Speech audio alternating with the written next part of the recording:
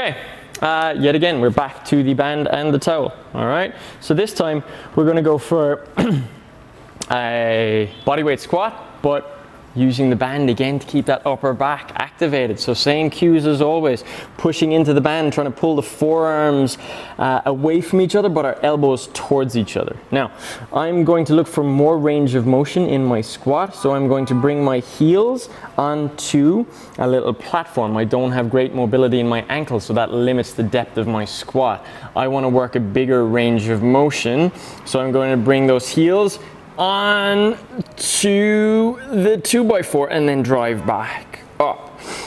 Really keeping that tension on the band, and that's forcing me to keep my upper back super engaged.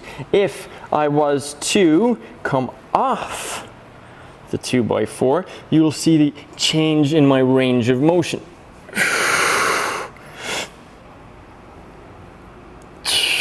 Quite limited. So to take that limitation out, I bring my heels onto the 2x4. If you have a similar problem, then you can go for something like that too. And slowly over time, start to lower the height of the platform. Now, same thing as our other exercises with the band. If we don't have a band, we can go with a towel. All we want to do is just make sure we keep that tension on the towel, not let the elbows fly up. And same thing, I'm pulling as hard as I can into that towel.